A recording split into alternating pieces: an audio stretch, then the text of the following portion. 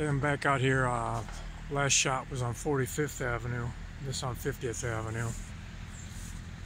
Like I said, I drilled this right after the wheat came off, probably the 20th of August, and today is the 16th of October. The weather's been fairly warm in that we usually get our first frost the 7th of October. We haven't had one yet. It's come close. But in here you see the really kind of uneven stand, particularly the sunflowers. I think they had a hard time making it through the drill, like I said before, because I was set so low in order to get the seed out, and there's quite a bit of variability in the stand.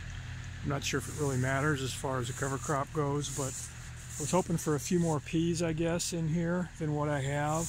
I see a few more in here, the winter peas, and then the radish coming up underneath.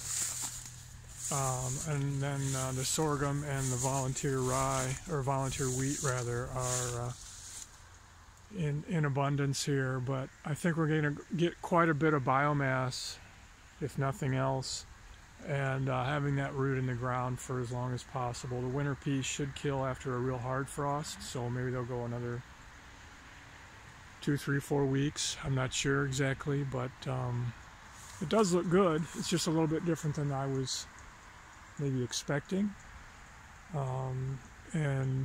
but for a first effort, I'm going to take it, and we'll just see how it goes from here on out. But just kind of wanted to give you an update on what things look like, and well, stay tuned. Thanks for watching. We'll catch you on the next one. Bye for now.